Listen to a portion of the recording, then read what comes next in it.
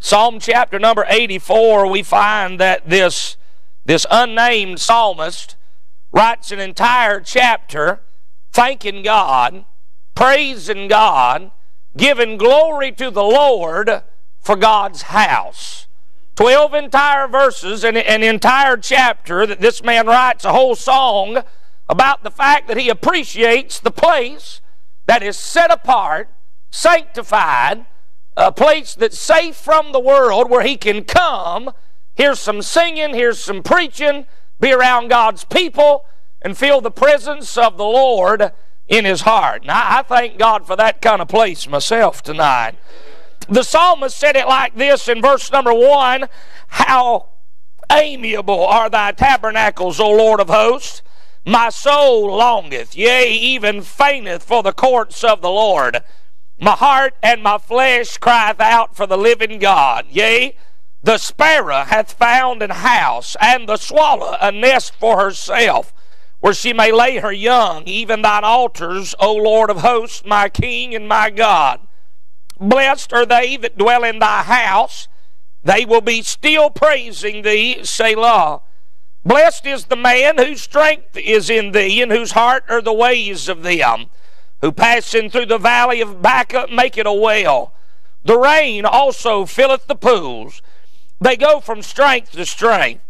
Every one of them in Zion appeareth before God. O Lord God of hosts, hear my prayer. Give ear, O God of Jacob, Selah.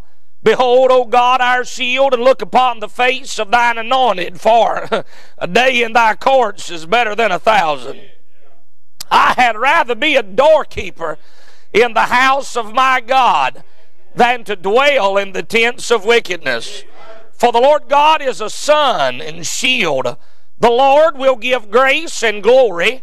No good thing will he withhold from them that walk uprightly. O Lord of hosts, blessed is the man that trusteth in thee." Here we find one of these orphan psalms in the Bible.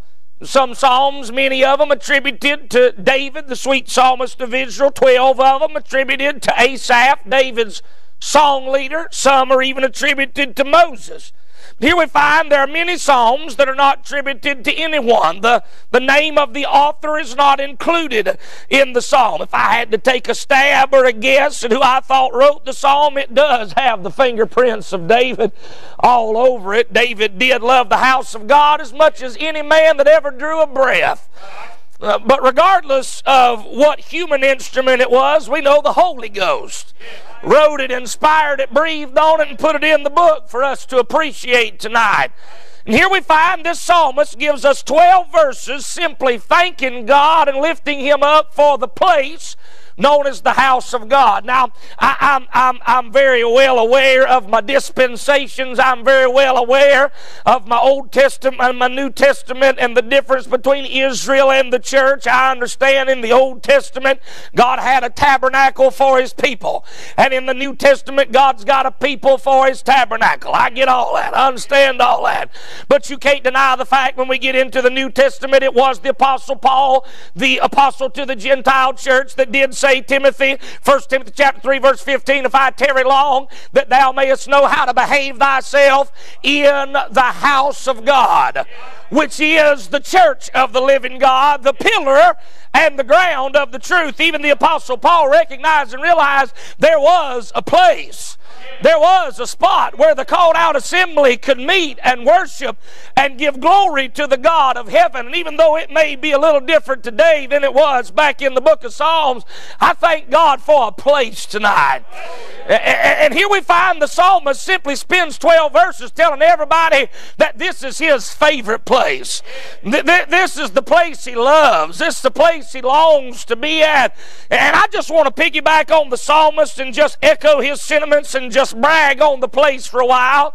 And tonight I'm going to preach on this is my favorite place. Or maybe I'll preach on I love this place tonight. You say, "But preacher, this ain't your place." I know, but this place is just like the place where I come from, so I like this place. We preach the same book and talk about the same Savior and feel the same Spirit and have the same fellowship and sing the same songs and worship in the same way. I love places like this. I believe the only thing that stays the hand of God's judgment on America are places like this that still preach the book and still send missionaries and still support the work of God and still try and win people to Christ. I believe the Lord likes places like this too, because in the book of the Revelation it said the last place Jesus was walking was in the midst of the golden candlesticks. Even the Lord likes walking around in the midst of His people and in the church tonight.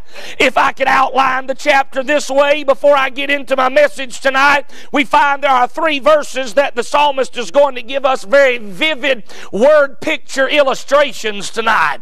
Some beautiful illustrations of why he loves the house of God. Before we look at that, let me just outline the text to you this way.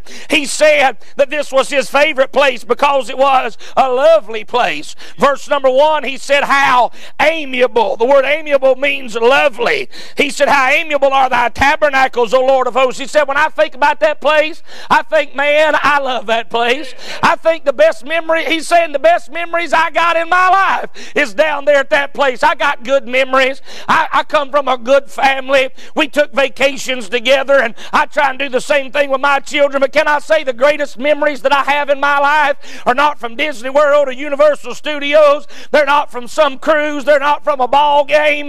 The greatest memories I have of my life are spent at the house of God, around the things of God tonight. When I think about that place, I think, man, that's a lovely place. He said it wasn't just a lovely place, it should be a longed for place. Verse number 2, he said, my soul longeth, yea, even fainteth for the courts of the Lord. My heart and my flesh crieth out for the living God. He said, man, I can't wait to get back down there again.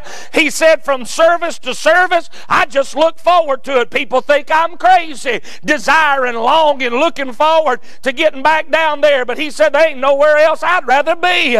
I can't wait to come back and hear another message and sing another song and see them familiar faces again, anticipate what God might do in our life. It should be a place we long for tonight. Sadly, we're living in a day where it seems like coming to the house of God and being around the things of God, you can just take it or leave it and still claim to be a Christian. There is no such New Testament model as that tonight. When you read the New Testament and when you read those epistles in the New Testament, you'll find that the church is high priority. You'll find that the church is top priority. Christ loved the church and He gave Himself for it. God purchased the church with His own blood. The book of the Acts is written about the starting of the local church. Romans to Philemon is either written to local churches or to pastors of local churches or to a member of the local church. We read 1st, 2nd, 3rd John are written to local churches. 1st and 2nd Peter written to members of local churches. The book of the Revelation is written to 7 local churches. It should be a place we long for tonight. It's a lovely place, a long for place. It should be a lively place. Verse 4 said, blessed are they that dwell in thy house. They will be still praising thee. The psalmist said every time you go down there, they all the time praising God. It don't matter if it's a Sunday morning, if it's a Sunday night, if it's a midweek service. You count on this. When you get down there, then people's going to be worshiping the Lord. They just all the time praise. I thank God for some places where the shout has not died out, where it ain't just dry and cold and dead. You know why we losing some of our young people today? Because they go to dead church. Ain't no young'un ever like going to a funeral home. And I've been to some churches that resembled funeral homes. May I say, this crowd or to be the most jacked up, excited crowd on the face of the planet. We got something to be excited about tonight. I've been to some churches, they start at 10 o'clock sharp, end at 12 o'clock dull. I mean, it's so cold that Frosty the Snowman ice skates up and down the aisle, dry and dead. Brother, I can't stand that. I refuse to go to dead church. I refuse to participate in dead church. If I'm going to go to church, I want it to be lively tonight. It's a lovely place, a longed for place, a lively place. It's a place that'll lift you up. Verse number 5 and 7. Watch what he said, verse 5. Blessed is the man whose strength is in thee. Verse 7 said, they go from strength to strength, and they get this strength, he said, when they appear in Zion. That's where the house of God was at, when they appear before God. He said, it's a place you can come in lower than a snake's belly in a wagon track. He said, but by the time you walk out, you done got lifted up. I mean, you come in, feel low and feel beat down and busted up, but by the time you walk out, man, you kind of got a little spring in your step. You lift your head up. I mean, God lifts us up in this place. It's a place where God's listening at. In verse number 8, it said, O Lord of hosts, hear my prayer. Give ear, O God of Jacob. I know you can pray at the house, and you should. I know you can pray in your car, and you should. But there's something special about getting down at the house of God when the Lord's at home and calling on Him and hearing your prayers. There's something special about stuff like that. It's a place where we get light at. Look at verse number 11. It's the place we get light. He said, for the Lord God is a S-U-N, sun and shield. It's a place God gives light on our pathway at. How many times have you walked into this place needing direction, needing discernment, needing God to speak to your heart about a certain decision in your life, and you walked in saying, Lord, I don't know which way to go. I don't know which way to take. But by the time you walked out, God had done shine down on your path through His countenance and through His presence and through the Word. I can't tell you, Brother Doug, how many times I have got out of the pulpit and one of our members come up to me and said, preacher, I was going to talk to you after church and get some counsel about something, but preacher, I don't even need it no more. While you was preaching, the Holy Ghost spoke to my heart and the Word of God gave light, and I don't even need to talk to you no more. Thank you, preacher. God gave me the answer I need. How many times have you gotten light down at the house of God? It's a place we learn how to walk with God. He said in the last part of verse 11, no good thing will He withhold from them that walk uprightly. You know how we learned how to walk with God? Nobody in this building learned how to live for God on their own.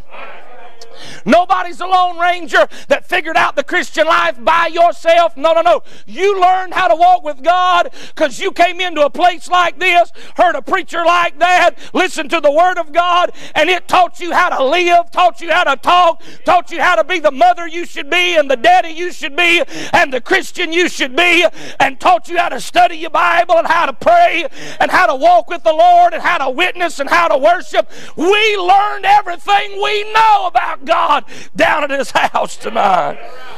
It's a place we lean on the Lord. Verse number 12 said, O Lord of hosts, blessed is the man that trusteth in Thee. We learn how to lean on Him. I love this place. It's my favorite place. And there are 3 verses that I skipped over intentionally as we run down through this text that I believe show us why this psalmist loved this place so much. It's verses 3, verses 6, and verses 10. There are illustrations in this that I'd like to point out just for a few minutes tonight, and I'll be done. The reason why he said that he loved this place, why it was his favorite place. Can I show them to you? I say, number 1, I love this place because it is a place of sparrows. It's a place of sparrows and another bird in the text, swallows. It's a place of sparrows and swallows. Watch what he said in verse 3. Yea, the sparrow hath found an house, and the swallow a nest for herself, where she may lay her young, even thine altars, O Lord of hosts, my King and my God. There are some very significant things tonight about these sparrows. They just sung about them a minute ago in the song that the Foster family was singing. There are some very significant things when we see that sparrow as it relates to the Christian in the Word of God. You say, preacher, what's significant about the sparrow? What's that got to do with us and why we love this place? I ain't never seen no birds flying around. Well, no, but there are some odd birds at the house of God. Amen. Some strange birds hang around the house of God. And we find it's a place of sparrows. Well, what is it about these sparrows? Well, we find the sparrow is a worthless bird. The sparrow is a worthless bird. Jesus was preaching one time, Brother Weaver, and Jesus said this. Jesus said, are not 2 sparrows sold for a farthing singular? 2 sparrows sold for A farthing. I looked up how much a farthing was in Bible days. They said, Brother Christian, a farthing would be worth about a quarter of 1 cent. About 1/4 of 1 cent. Now, I'm not real smart, but I got this much figured out tonight. Brother Lancaster, if 1 sparrow is worth a quarter of a cent, then that means 2 sparrows is only worth half of a quarter of a cent, and I don't even know how much that is.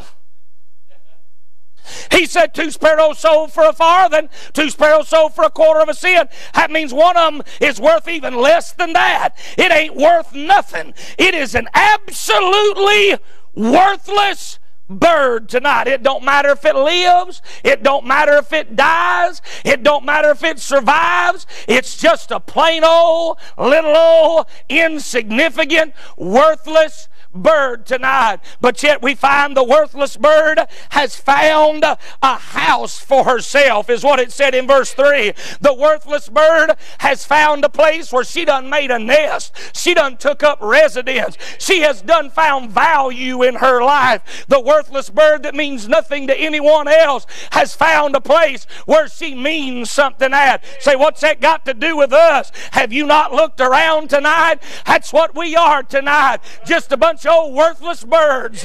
I mean, a bunch of old worthless sinners, and it didn't matter to the world whether you lived or whether you died. Didn't matter to the world whether you survived or whether you didn't, whether you drew another breath or not. But thank God you yoked up down at the house of God, and God saved you and God changed you. You know what God's done? God has given value to the worthless life. God has put value in a life that the world said didn't mean anything, and it wasn't worth God saving, it wasn't worth God using, and it wasn't worth God doing nothing with. But you got down to the house of God, and God give you value as a singer, and value as a teacher, and value as a member, and value as a preacher, and value as an usher, and value as a prayer warrior, value as mothers and fathers and brothers and sisters, value that we never found anywhere else. Let me say tonight, I'm not looking for my value out there in what the world sees as value. I'm looking to be valuable in what God sees as valuable, and the prize jewel of God is His church tonight. Now I'm glad I have found value at a place this evening. So many people looking for value. Yoke up at the house of God. Get up neck deep. You'll find worth down there. You'll find something to do down there. You'll find God give you purpose, and God give you ability, and God accentuate a gift in your life. The worthless bird found a place. Find he didn't only love the place because it was a place for these worthless birds, but then we also find it's a place for these wandering birds. Watch, it's not just the worthless bird that finds a place. The wandering bird finds the place. Watch what it said, verse 3. There's 2 birds in the text. The sparrow found a house, but then there's another bird. And the swallow, a nest for herself. Now, the swallow's an interesting bird, Preacher Foster. They say that the swallow is a bird that is what they call a migratory bird. They say the swallow is all the time on the move. They say that swallows can fly for up to 200 miles at a time without ever stopping to put its foot down. They say the swallow's constantly moving, wandering, searching, never seeming to find rest, never seeming to find a place where it ever stays for very long, because it's always on the move. But yet we find this swallow build a nest. I mean, it planned to yoke up and stay for a while. Why? Why did the wandering bird that could never find peace build a nest at the house of God? One day I was sitting in my office, Brother James, and I was reading behind bird people, not Bible commentators, bird people. And I was reading about these swallows, and son, what one of these fellows said about swallows, I literally started laughing out loud and got all teared up and about shouted in my office. This is what he said about swallows. Listen to this. He said that swallows are not adapted to being on the ground at all. And listen to this. And when one does land, it is one of two reasons. It is either by accident or because they needed help. The only reason why they land is on their part, it's an accident. But we don't believe in accidents. We believe in providence. It's either accident or it's because they're hurt, wounded, damaged, and they needed some help. I see the swallow, she done built a house. Why? Well, somehow she got hurt. Somehow she got wounded. Maybe the fowler that was trying to catch the birds like they did that day had chunked a rock at her or threw a sling or tried to catch her in a snare and she got loose, but she was wounded. Somehow she has developed an injury and she's flying, but she's on her last leg. She can't go no further, but she don't know where to find rest because she's a wandering bird and she's tried everything and been everywhere that this world has to offer, and she's found no rest for the sole of her foot, and she's found no peace for her wore out wings, and she's on her last leg. And about that time, as accident would have it, as providence would have it, she sees a landing pad. It's the courts of the living God, and she comes in and said, that looks as good a place as any, and she crash lands. I mean, brother, wads up, slides up into, knock the door open, slides up in to the altar of the living God. And as she lays there wounded, beat up, broken, about that time, out from behind the veil walks a man with the linen ephod on, walks a man dressed in the linen girl clothes of the priesthood, and she thinks any minute now he's just going to stomp me, he's just going to pick me up and chuck me out back, but he doesn't. He picks that bird up and begins to bind up its wounds and begins to fix its heart and begins to fix its wing, and when she finally gets better where she can fly, she says, you know what, I don't believe I'm going to leave. I believe I'm just going to stay here. This place has been so good to me. This place has been the biggest blessing in my life. I think I'll just build a nest and I think I'll just hang out down here. You know what this place is tonight? It's a bunch of wandering birds. Some of y'all wandered out in that world and looked for everywhere to find rest. You run from bed to book to bottle, run from this person to that person, and you couldn't find no rest anywhere, and you'd been wounded by the world and wounded by sin, but thank God one day you come staggering in the back door of a little church like this, wounded and hurt, and God lets you come crash landing down in a pew, and the preacher got up, good God Almighty, and the preacher got up and started preaching, and the Holy Ghost started pouring in the oil of the Holy Ghost and the balm of Gilead, and God started doing something in your life, and God put something in your life for love for the house of God, and we ain't wandering no more, we ain't looking no more, we ain't searching no more. We have found the place where God puts broken lives back together again. Amen.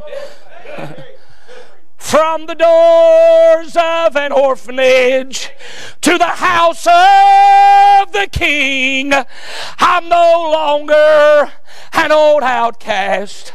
I got a new song I sing. From rags to riches, from the weak to the strong, I'm unworthy to be here, but thank God I belong. And I'm so glad I'm a part of the family of God. I've been washed in the fountain, been cleansed by the blood. I'm a joint heir with Jesus as I travel this sod. I'm a part of the family, the big family of God. It's a place for the wandering bird. If tonight you in here and you wandering, looking, searching, look no further. You found a place of restoration. You found a place of redemption. You found a place of revival. You have found the place tonight. I love this place. It's a place of sparrows, the worthless birds, and wandering birds. Can I say something else about these birds real fast, and I'll hurry up and be done? It's a place that these are wise birds. These birds are smart. Some of y'all ain't even got a bird brain tonight. She's smarter than some of God's people. Watch what it says about this bird. Found the house, the swallow found a nest for herself, where she may lay her young. Even thine altars, O Lord of hosts, my King and my God. This wandering bird says, you know what? I know what it is like out yonder, wandering around. And I don't want my babies to have to know what that's like. I'm going to make sure I get them to the altar. I'm going to make sure that I get them raised up in this place. You know why she had so much confidence in this place, in the house of God? Don't miss this. Because God, the God that wrote that, is, Brother Jordan, the God that made her. So she knows something about God. Yeah. Even the animals know something about God. Yeah. First time a donkey started talking, he knew something about God. Some of y'all ain't even as smart as a donkey. And this girl knows something about God, this bird does. What's she know? She knows that the God that wrote the law had already given a commandment to his people how to treat baby birds if they ever run across them. Did you know that God in his law gave a commandment for how the people of God were supposed to treat baby birds if they walked up on them on the ground? No, that's in them boring passages that we skip over because it ain't got nothing to do with us. Let's do a little Bible study. It's Wednesday night. It's the church crowd. To hold your place here with me, we coming back. Go with me to Deuteronomy chapter 22. Deuteronomy 22. Watch this commandment of the Lord, and this bird, she knows about this. Deuteronomy 22. Verse number 6. Deuteronomy 22:6. This is what the Lord said, commanding Moses one of these laws. He said, if a bird's nest, said the swallow build a nest at the altar. If a bird's nest chance to be before thee in the way, in any tree or on the ground, whether they be young ones or eggs, and the dam sitting. The word dam in the text, it's an Old Testament, Old English word for the mother. The dam sitting upon the young or upon the eggs, thou shalt not take the dam with the young, but thou shalt in any wise let the dam go and take the young to thee, that it may be well with thee and that thou mayest prolong thy days. God done told that bird, if you ever get your babies down there where my people's at, they won't crush them, they won't kill them, they'll take care of them till they're old enough to fly on their own. You just make sure you get them close to where my people's at. See, the world had no such commandment.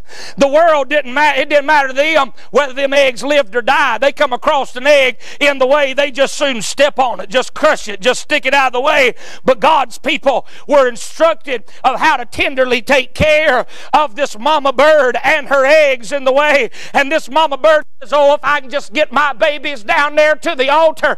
God's already told them people to watch over you know the safest place to get your children? You got them at the safest place. Boy, that blessed my heart. I'm with you, sister. That blessed my heart seeing a choir full of young people, teenagers and preteens up there worshiping God and giving glory to the Lord. And then y'all got to singing that, I've been sheltered by His grace. Thank good the Lord Almighty. I'm telling you, that was me, friend. I think to myself, when I was a little boy, I was raised up around this all my life. I've been around this 9 months before I was born. I'm glad I had a mom and daddy that made much much of this in my life, put a love for this in my life. I don't despise it. I don't hate it. I thank God for it. Now I'm watching my own children. I'm watching my 4 babies begin to fall in love with the church and fall in love with ministry. They found a place. Wise bird. Are you wise enough to get your children to the house of God? I read something the other day. I thought this was real profound. Thought it was real profound. A preacher put a post on Facebook and he said, I don't know why some of you mamas and daddies are so worried about Disney getting y'all's children. Travel Ball already took them out of church a long time ago. Hey, I ain't against sports and such as that and entertainment. I'm all for it. But listen here, I was always taught this takes first precedence over any of it. I believe that. Call me old-fashioned, call me what you want. I'm an old man in a young man's body, I guess. But brother, I still believe that's the truth. Because I've proved it in my life. And I've watched it work. I love this place. Place for wise birds. You know what I read? I read this. They said this about these swallows. I'm going to move off of this. I'm just going to chunk out my last 2 points and hurry and let you go. I preached too long last night, so I ain't going to keep you long tonight. But I read this. They said, Preacher Foster, that these swallows, wherever it is that they hatch their babies, it don't matter how far those babies fly away when they get big enough to do so. Doesn't matter how far they go, they said there is a certain time in them babies' lives when they will come flying back to within a foot of the place they were born at. It don't matter how far off they fly. It don't matter how far off they might wander. There is something that God put in them, a home and beacon, that at some point in their life will bring them right back to the spot where they was born. That sounds like Proverbs 22:6 to me. Train up the child in the way he should go, and when he's old, he'll not depart from it. I believe there's something, if they ever get birthed at the house of God, get born with a birth from above at the house of God, it don't matter how far they run, how far they wander, there's a homing device in them where they will come flying back home. I love this place, a place for sparrows. Can I say this as well? He says this down in verse number 6. It's not only just a place for sparrows and swallows, it's a place of springs and showers. Look at the picture he gives. It's the springs and the showers. He said, who passing through the valley of Baca, make it a well. A well is a spring. The rain, there's your showers, also filleth the pools. He said that place is a place of springs when we're down. He said it's the valley of Baca. The word Baca means weeping. Means a place of crying, a valley of tears. He said, but I'm going to tell you something about the house of God. It's a place that when you're walking through a valley of tears and a valley in a season of brokenness, if you can ever get to the house of God, you can turn your weeping into a well. You can turn mourning into morning. You can turn depression and discouragement into dancing. You can turn sorrow into singing at the house of God. It blows my mind, preacher. It blows my mind. So many people start having problems and start going through the valleys of Baca, and they run from the church instead of to the church. You are not going to get through your valley like you could apart from the local assembly. You say, what do we find when we get here? Oh, we get here, and all of a sudden a well starts bubbling up. The Holy Ghost, the Lord puts something on the inside, and we start getting around God's people. It starts bearing witness with us. You know what you find when you get to the well of the church? Jesus is there. Yeah, I ain't just saying stuff. He is. So what do you mean by that? John chapter 4. If a well is a picture of the local assembly, and when you study your Bible, a well is a picture of the local assembly. You know what you find then? When that busted up, messed up woman came to that well, somebody was already at the well waiting on her when she got there. She walked to that well, and brother, she found acceptance, she found forgiveness, she found mercy, she found grace, and that was Jesus sitting on that well. You know what this place is? It's a place where messed up sinners, broke up, living in the valley of Baca, come walking in, and they don't get rocks thrown at them like you said, preacher. They don't get condemnation. They get mercy, and they get grace, and they get peace, and they find Jesus is a sitting right here waiting on them when they show up. It's a place of springs when we're down. It's a place not just of springs when we're down, it's a place of showers when we're dry. He said in the last part of verse 6, the rain also filleth. That means there wasn't anything in them. It was just a dry divot in the ground. The rain also filleth the pools. You know what rain is? It is a supernatural act of God. We can't make it rain. You can't command it to rain. You know what rain is? It is a divine act of God's grace. It's supernatural. It's the blessing of God. You can smell rain. How many country people we got in here tonight know what I'm talking about? I mean, you can smell rain. I've been out in my yard before, and I tell my kids, I said, you smell that? What? It's fitting to rain. What do you mean it's fixing to rain? Dad said you can smell it. I grew up in the country. You can smell it when it's on the way. Man, ain't nothing like coming to the house of God. It's like you can almost smell something's going to happen. You walk in and say, praise God. It's on the way, y'all. Yeah. You don't just smell it, but it's a sound. You can hear it. Elijah said this in 1 Kings. He said, I hear the sound of abundance of rain. You know what rain from heaven sounds like at the church? I'll tell you what, man, hallelujah. I'll tell you what rain from heaven sounds like at the church. It sounds like preaching. It sounds like Holy Ghost singing. It sounds like worship. And this is what it sounds like when it starts raining. It sounds something like this. At least at our church, and at y'all's church, it sounds pretty much the same way to me. It sounds like it's like, well, glory. Starting to rain. That's raindrops right there.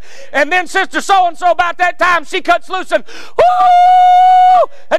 Sounds like rain. Then you watch some of them, they ain't loud, but they doing this number right here. Tears coming down there. You say, what is that? That's the sound of abundance of rain. Where do we get that at? You get it here. And brother, how many times have you showed up just as dry as you could be? I mean, your spirit's dry, your soul's dry. And you walk in, and by the time you leave, you feel like, man, I'm telling you what, I have been lubricated up. Praise the Lord.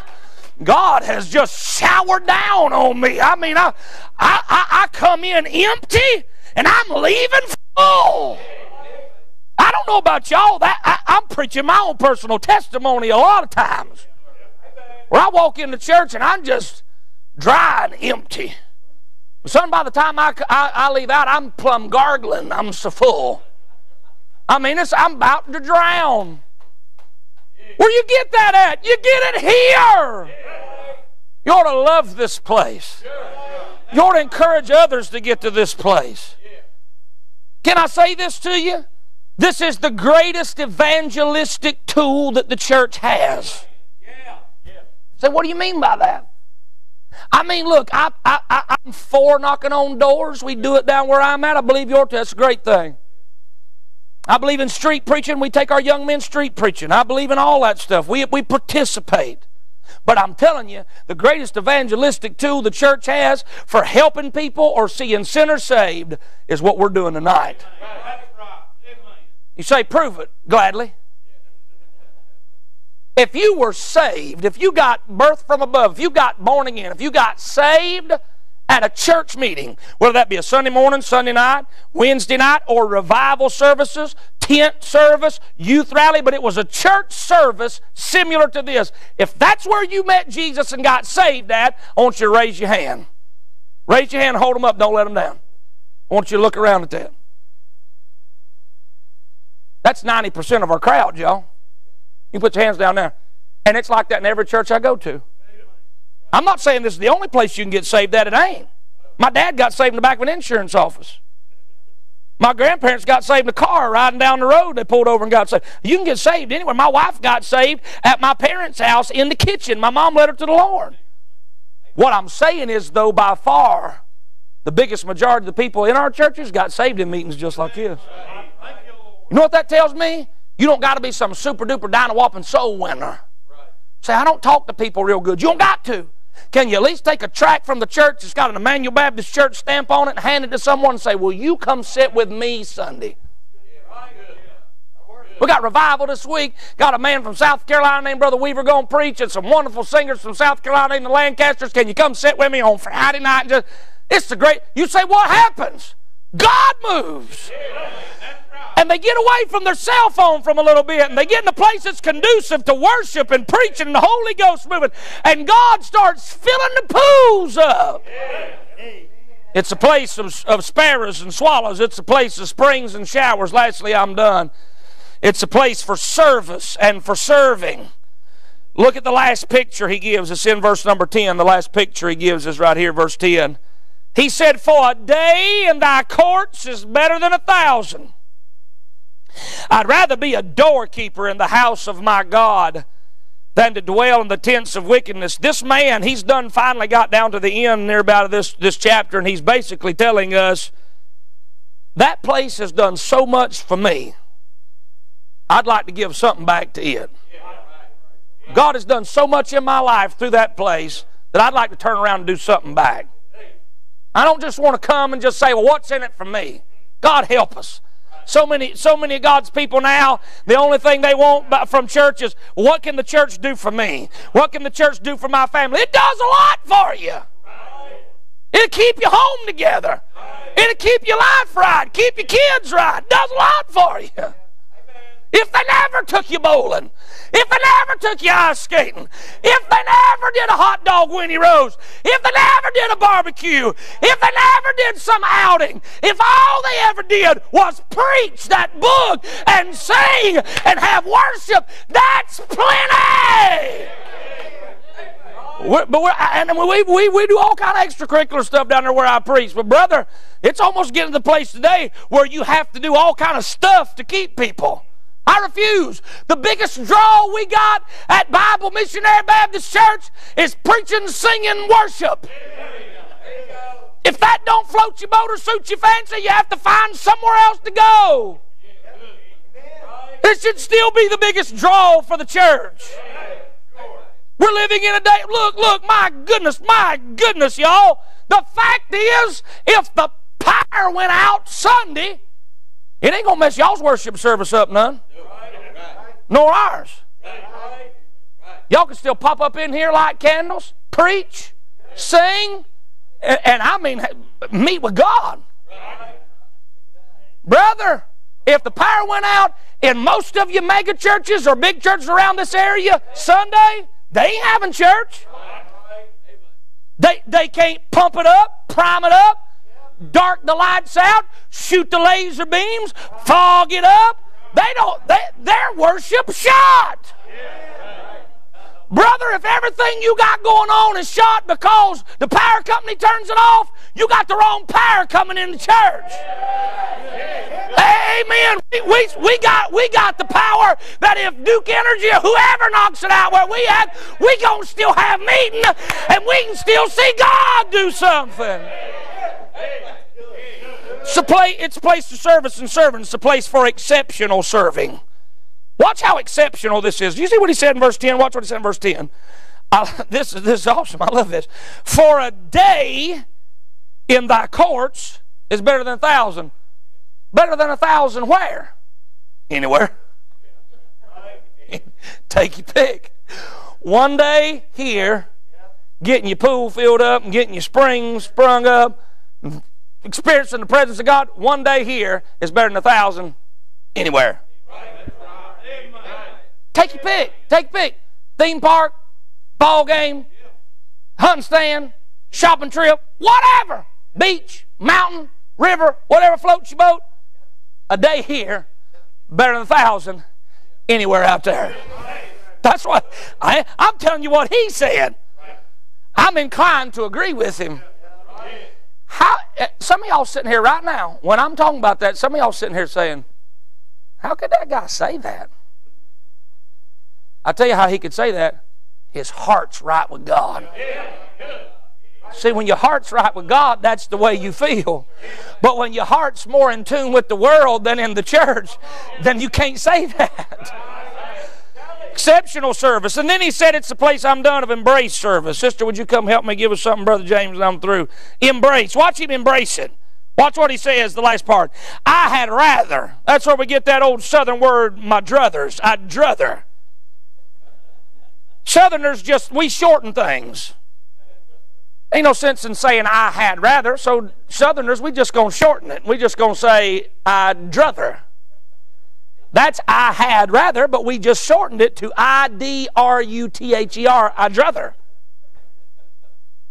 I'd druther. This is my druthers, if you give me my druthers. I'd just rather be a doorkeeper. I think one of the most inviting things of y'all's church is y'all got people just like that standing at the front door. That's wonderful. Can I just brag on all the doorkeepers that stand out there? I'm assuming it's like that when it ain't revival. I hope it is. I hope it ain't just like that revival. I mean, I'm sure it's not. There's not a more better advertisement for Immanuel Baptist Church than somebody walks up on the property and immediately somebody meets them at the door and then meets them when they come in the door, smiling and shaking their hand and say, we're glad you're here. This guy said, I'd just rather be a doorkeeper in the house of my God than to dwell in the tents of wickedness. You say, why does he make that comparison? I'm going to tell you exactly why he makes that comparison. This is why he makes that comparison. He's saying this. He's saying, I've been out there, and I've been in here. I'm telling you, I'd rather hang out here any day than go back out there for one more day. I've been in them tents of wickedness. I know what it's like, he says, to wake up and be messed up. I know what it's like not to have no peace and be that wandering bird. He said, but man, I found something here. And I'd just rather hold the door for everybody coming in and out than dwell back out there for one more minute. Because I found something here. I love this place. You ought to love it. You ought to live for it. You ought to try and get others in on it. Back it up. I read, Brother Foster, I'm through. I read where the Bible said there was a certain group of priests that they had a key to the house of God, and it was their job to open it every time they had worship. That's what it talks about over there in the Old Testament. And I thought to myself, thought about preaching to our church. Would our church be open the next service if you had the only key? Because it says somebody had the key and it was their job to open the place for worship. I wonder if you had the only key, would y'all be able to worship Sunday morning? Would everybody be outside on Sunday night saying, well, I wish so-and-so would show up because we ain't going to get here no preaching tonight? Man, you ought to love this place. Because God transferred. This is what Jacob said when he was running. He said, this is the house of God and this is the gate of heaven. He said the house of God is the gate. A gate is what lets things in and out. And when you get to the house of God, it's a place where God lets things from heaven out. But it's also a place where we get plugged in. And you don't get that anywhere else. And I just come by to tell you tonight, personal testimony of me and whoever this guy is. I love this place. It's my favorite place. I hope you do. Let's all stand tonight. Father, I pray you'd bless the message. I pray tonight, Lord, some worthless birds, wandering birds, would be wise birds tonight. Oh God, I pray tonight that you'd help us to get sinners to this place so they might hear the preaching of the Word of God. Lord, I thank you so much for what you did in my mother and father's life through the church. I am what I am today because you led them to a Bible-preaching church that changed their life. And oh God, it's done a work in my life. I thank you for it. I praise you for it. God, tonight I pray that you'd help us to magnify you and worship you for it. In Jesus' name, amen. If you enjoyed today's message, head on over to ibcflorence.com and click on sermons. And don't forget to check out our other links in the notes section of today's broadcast. As always, thanks for listening.